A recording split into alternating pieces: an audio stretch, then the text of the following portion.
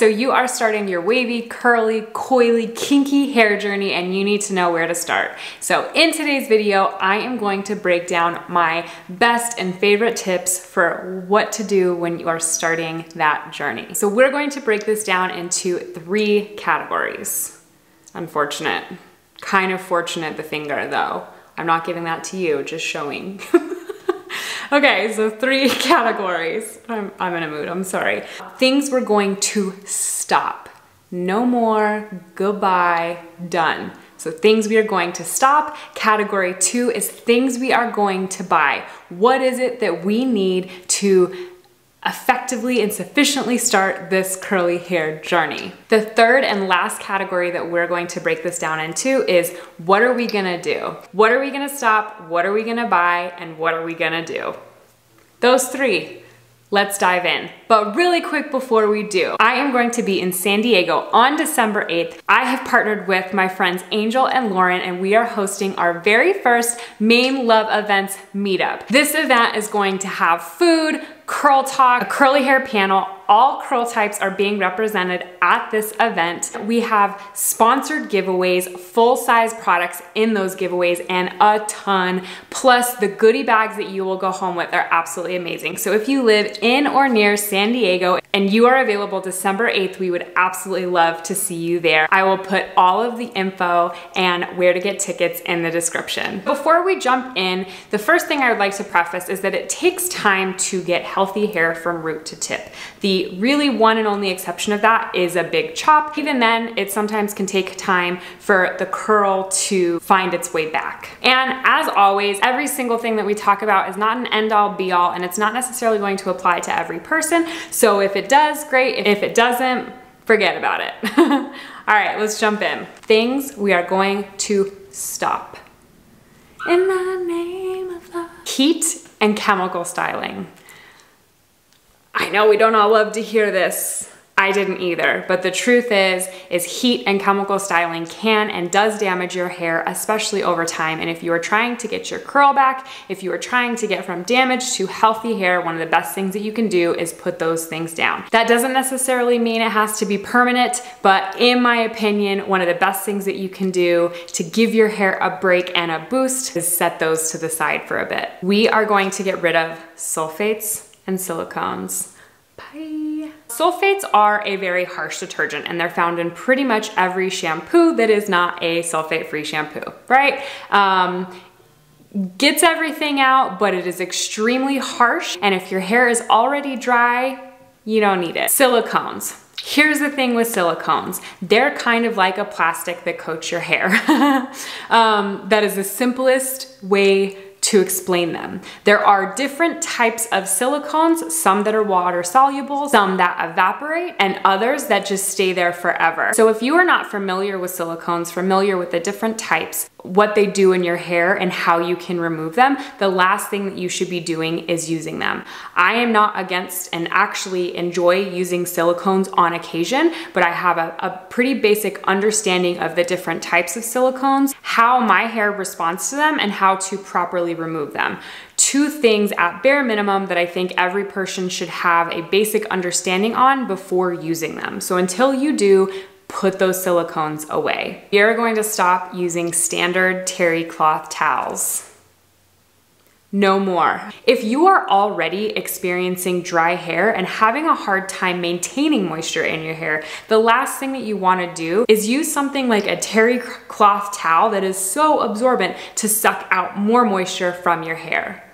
No way. I am personally of the opinion that using nothing is best, but I know that doesn't necessarily work for everyone. You can sub it out for a t-shirt, a bamboo towel, something similar. You can also use a microfiber towel. I would be cautious on those. They are much more gentle on the hair cuticle, but they still can be extremely drying and too much for some people's hair. No matter what, get rid of your standard towel. We are going to stop cleansing our hair daily. There are rare exceptions to this rule of people that need to wash their hair daily. And sometimes there might be a scalp condition. You might be working out heavily on a daily basis. I know some people that are swimming on a daily basis. There are exceptions, but if you are not that exception, one of the best things that you could do, in my opinion, for your hair and its health and maintaining moisture is stop cleansing it on a daily basis. Our curls need moisture, and even the most gentle cleansers without sulfates can still be too drying on your hair on a daily basis. Okay, the fun part, things we are going to buy. So I am going to break down the types of products that I think that every wavy, curly, coily, kinky should have in their arsenal. I'm not going to name products because this is going to vary for each person, but I will link some of my favorites for each of these categories down in the description. So the first product that I think every person should have this isn't just a curly hair thing, every single person should have this, is a clarifying shampoo. So I know you're gonna be like, oh Jannelle, you said we're not gonna do sulfates anymore. This is going to be the exception. Clarifying is exactly what it sounds like. It is literally just removing dirt, oil, products that have built up on your strands and scalp. In addition to a clarifying shampoo, if you have hard water, I highly, highly, highly recommend finding a chelating shampoo that not only clarifies your hair, but also removes hard water buildup.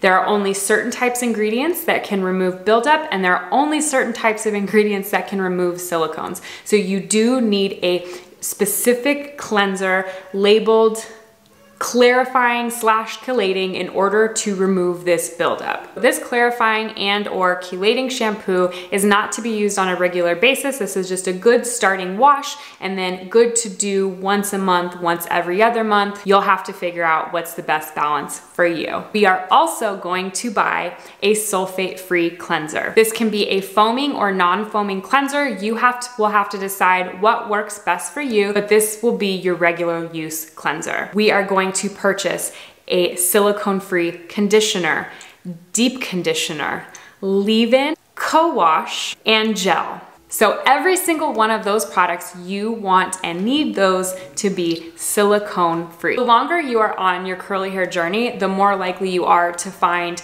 product combos and products in general that you like and dislike. This grouping of product types is a pretty basic and hard to go wrong with starting lineup. We are going to buy a satin pillowcase.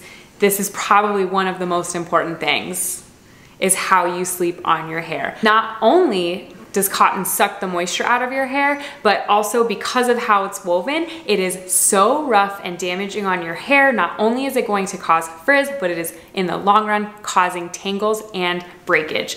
Stop sleeping on a cotton pillowcase. No more. Satin today. You can find them for less than $10. Bed Bath & Beyond has them. I have them in my Amazon shop. All different colors, all different styles. You can also go for a silk. I've never used a silk pillowcase because they're expensive, but I've heard decent things. So either or, but that happens tonight. Whatever night or day that is for you, make it happen.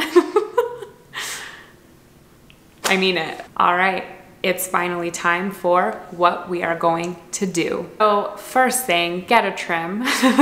If your hair is dry and damaged, cut some of that damage off. Whether you just cut little bits at a time, whether you big chop, trim your hair, trim it regularly. We are going to learn about our own curl type. They fall on a scale. It's more detailed than that, but really they fall on a scale. Just Google curl types. There are a ton of photos. There are pencil drawn images in addition to photo images for comparison. Figure out what your curl type is. And it can be multiple curl types. People will tell you that this doesn't matter, but I'm personally of the opinion that it does. The more information that you have about your hair, the more likely you are to find research methods, etc., that actually apply to your type.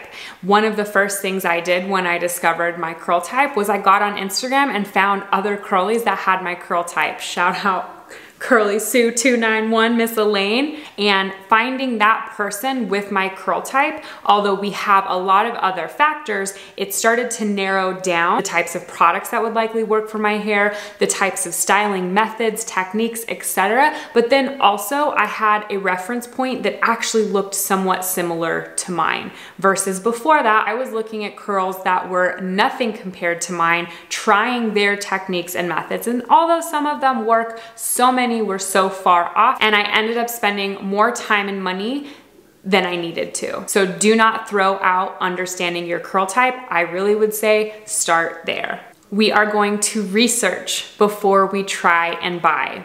This goes right along with understanding your curl type. But not only do you need to understand your curl type, but it's also very helpful to understand your porosity type. If you have no idea what I'm talking about, that doesn't surprise me, and that's okay. I did an entire video on porosity, and I will link that here. Understanding your porosity type gives you a good idea of how your hair absorbs moisture, and it also helps pinpoint the types of products and application techniques that are likely to work for your hair. So knowing your porosity before you try methods and before you buy products saves you time and money. Ha ha ha. Yeah. So research before you try and buy. Always. Save those coins. Buy you some products that actually work. We are going to practice different application methods, and this goes for everything. So just to give you some perspective on what I mean on this. So I have low porosity hair, and because of that, even things like deep conditioners can really weigh down my hair. But I also live in an extremely dry climate and I need moisture. So what do? If I didn't practice how and when I applied deep conditioners, I would have thrown a lot of them out because they weighed down my hair. And that's most of them. Because I practiced and experimented with different application techniques, and when I applied the deep conditioner, I was able to make pretty much every single deep conditioner I've ever bought work, because I researched it beforehand and I practiced my application techniques.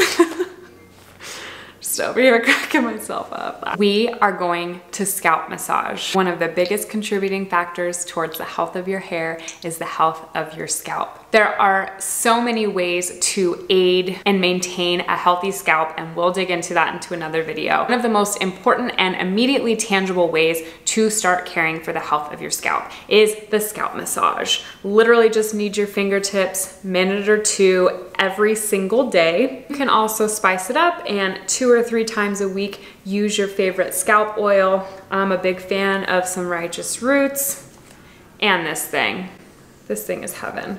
We are going to join a curly community. So whether that is jumping on Instagram and finding some curl friends, whether that is getting on Facebook and joining a curly hair support group, look for a curly hair meetup in your area, whatever it is, find a community to ask questions, get support from. In the description below, I'll be linking my Instagram, which I am active on daily and do a ton of mini tutorials on there. Also, I'm going to link my Facebook group, Wavy and Curly and Coily Connect. We just hit 3,700 members and would love to have you on board. It's a really wonderful and positive community of curl friends, answering each other's questions, offering support, etc. Plus, everyone shares their YouTube tutorials, Instagram tutorials, blogs, etc. So it is also an excellent resource for more of the research that you're gonna do before you buy stuff. That wasn't editing, that was me moving myself because I think I'm funny. Last but certainly not least, we are going to let go of the expectations that we have for our curls. So I'm just gonna quote myself really quick, like not because it's like groundbreaking, because I said it really well and how I wanna say it, and I don't wanna butcher it now, so I'm just gonna quote myself. Everything in this healthy curls process takes time. Not all of our wishes are achievable, and some magical things we didn't know we'd want or love will happen. The only way to truly enjoy that process is to compare your milestones to no one else's. If every wave, curl, kink, or coil on that gorgeous head of yours is different, then there's no way that it could be the same as another's. Nailed it. Just kidding. But really, that's the truth. So let go of your expectations, stop comparing your curls to another's, and jump on board. So there you have it. That is what we are going to stop doing, things we are going to buy, and what we are going to do at the start of our wavy, curly, coily, or kinky hair journey. If you like this video, please give it a thumbs up. And if I missed any of your favorite tips for the start of a curly hair journey, please comment them down below and let's all help each other out. Thank you again so much for joining me today. If it was your first time here, my name is Jannelle and we do all things curly and then some. If you have not already slammed that subscribe button, what are you waiting for? Go slam that subscribe button, hit that bell while you're at it to turn on post notifications so that you do not miss a thing. And I will see you next time. Bye. Real quick, Sheldon and I wanted to bounce back and say thank you so much for 19,000 subscribers! Ah! Ah! We're so excited! Okay, bye.